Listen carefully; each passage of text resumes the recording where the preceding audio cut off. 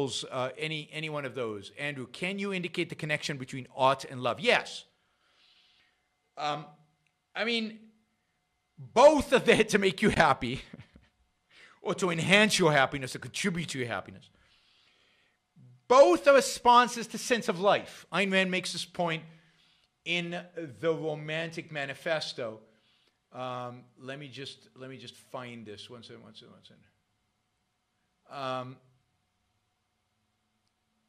Let's see, where is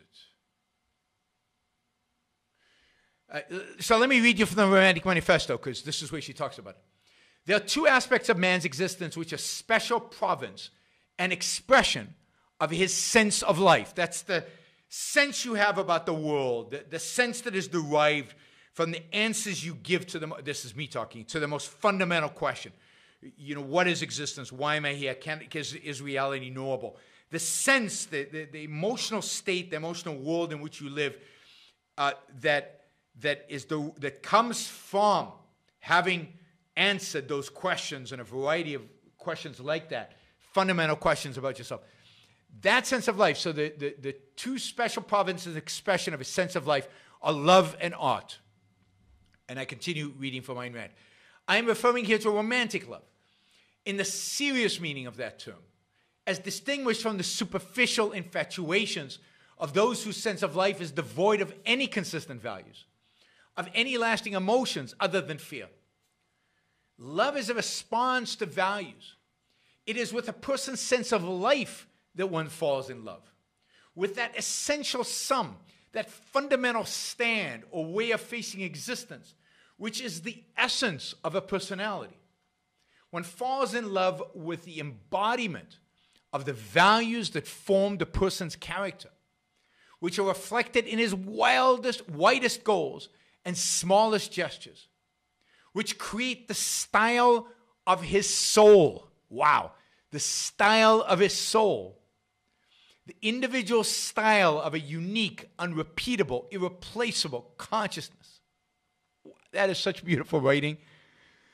What a deep thinker, what a beautiful writer. How he could condense so much into the style of his soul. So what you fall in love with is the style of somebody's soul. Let's see. And of course, each one of us is unique because each one of us has a style. And part of the challenge in life is to control that style, to shape that style, particularly when you're young, with the right kind of values, with the right kind of ideas, with the right kind of conclusions.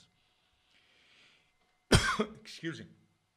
It is one's own sense of life that acts as the selector. So you respond to somebody else's sense of life, but it's your sense of life which is responding to theirs. So it's one's own sense of life that acts as a selector in response to what it recognizes as one's own basic values in the person of another. It is not a matter of professed convictions, though these are not irrelevant.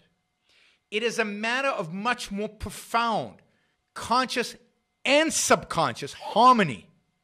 So it's that those things in which there's harmony between the conscious and subconscious when it's good, right?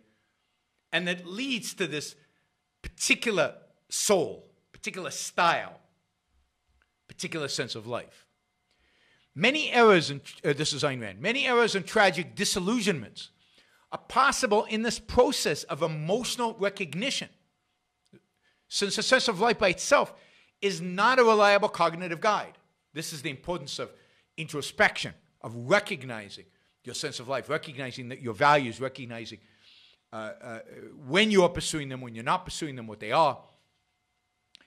And if there are, this is again Ayn Rand, and if there are degrees of evil, then one of the most evil consequences of mysticism in terms of human suffering is the belief that love is a matter of the heart, not the mind. That love is an emotion independent of reason. That love is blind and impervious to the power of philosophy.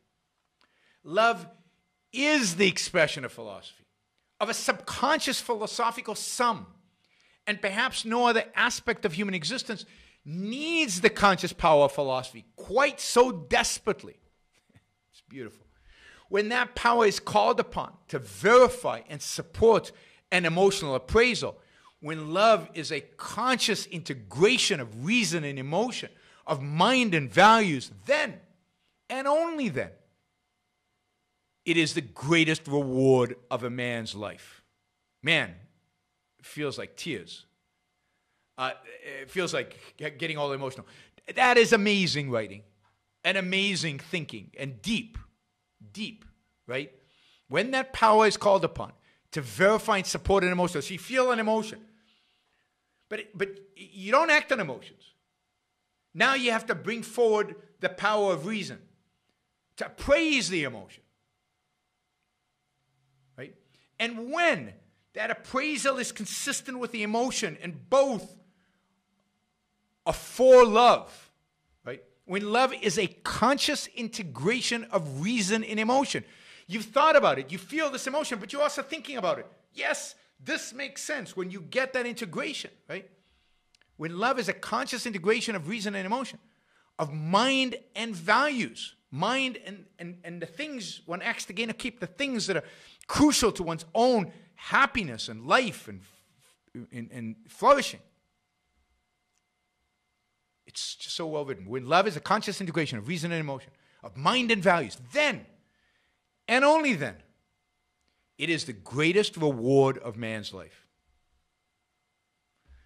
There you have it, folks. That is worth fighting for. That is worth loving for. That is worth living for. And if you haven't read the Romantic Manifesto, go read it. And if you haven't read Ayn Rand, go read Ayn Rand. So hopefully that gave you a little bit of motivation. All right, everybody. What we need today, what I call the new intellectual, would be any man or woman who is willing to think. Meaning, any man or woman who knows that man's life must be guided by reason, by the intellect, not by feelings, wishes, whims, or mystic revelations.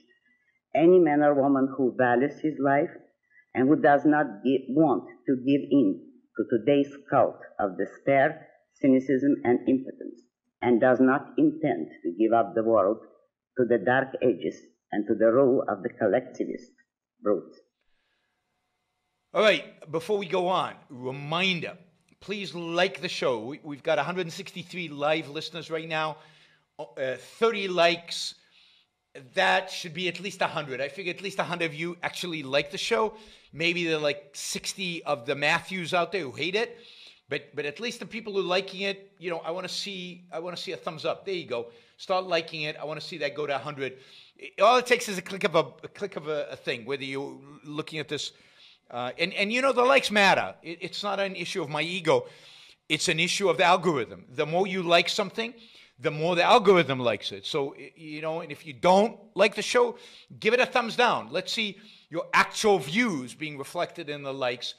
But if you like it, don't just sit there. Help get the show promoted. Of course, you should also share.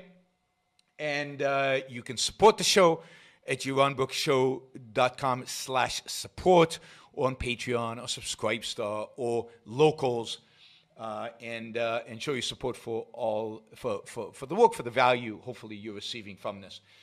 And of course, don't forget, if you're not a subscriber, even if you just come here to troll, or even if you're here like Matthew to defend Marx, then you should subscribe, because that way you'll know when to show up. You'll know what shows are on, when they're on. You'll get notified, right? So, yes, like, share, subscribe, support. Like, share, subscribe, support. There you go. Easy. Do one or all of those, please.